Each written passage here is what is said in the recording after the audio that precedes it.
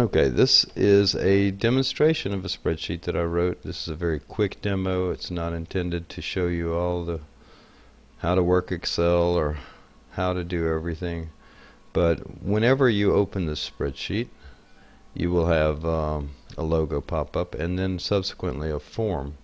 That's if macros are enabled. If macros are not enabled, what you have is this brief instruction sheet. Hopefully you're a user who actually knows a little bit about Excel and a little bit about your computer and the operating system. If I press Control A, as shown here in the instructions, it will bring up this form. If macros are enabled. If macros are not enabled, now you're going to have to go enable them. This video does not cover the enabling of your macros. I'm going to click on New Sheet because the only sheet we have is instructions. We're going to go Select, and we're going to select JPEGs, and then we're going to go to number 2, which is Find, and we're going to go Find All JPEGs.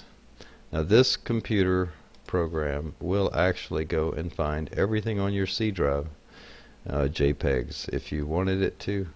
We're not going to go there at this point because it does take a little while. You can see what we did is we selected a folder and then we pulled in these files. I can close that form anytime I want to. This is just a normal spreadsheet now, and it has a listing of the files. Let's say for instance I needed to list every file on my computer.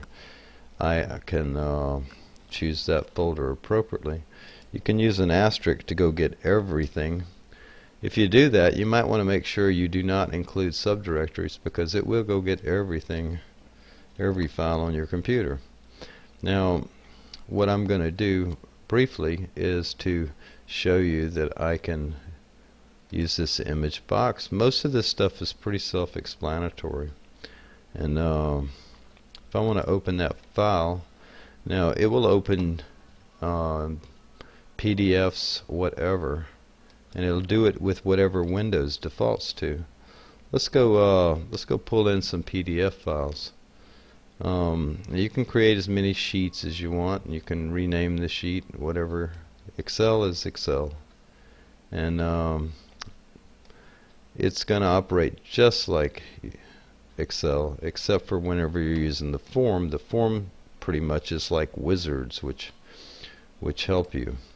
I'm choosing PDF, and I'm going to find, and what we'll do is we're going to pick our desktop, and we'll actually we have a folder on the desktop which I think I've set aside for, so let me see if I can find it. PDFs, test PDFs, there we are, boom, and we're going to select, and we're going to append the records, meaning that we're going to add them to the bottom of this. We don't want to get rid of what we already have there.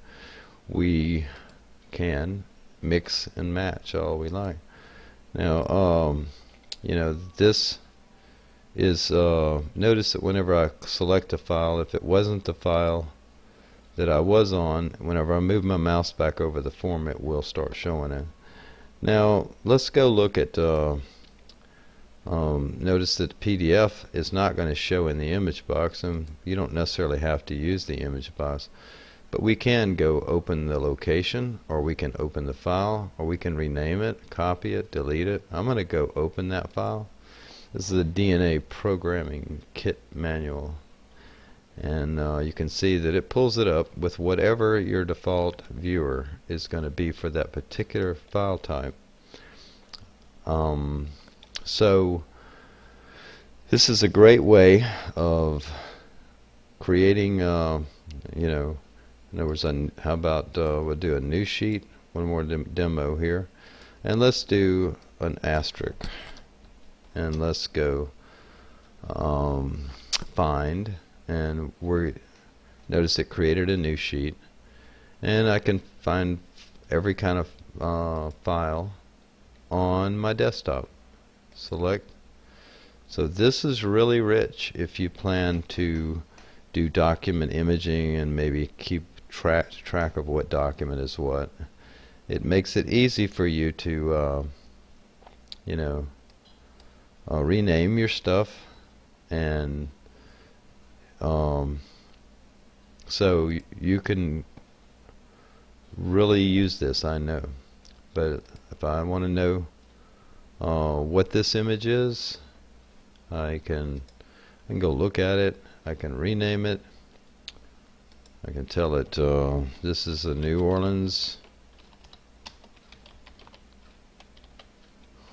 I can't spell. New Orleans Street. Now I can cancel out of here, because one of the things I want to recommend to you, when you go to rename a file, sometimes particularly a photograph, it's going to have the date. That's 2015. That's August the 22nd. And what I'm going to do here, instead of just overwriting that name, I'll type in at the beginning. And the reason why is so that way I didn't lose any data, and because this is when the picture was taken. We'll click OK, and you can see it's going to rename that. So have fun. I hope you enjoy the product. I hope you'll try it out, and I hope you'll use it. But you can print these out whatever you like.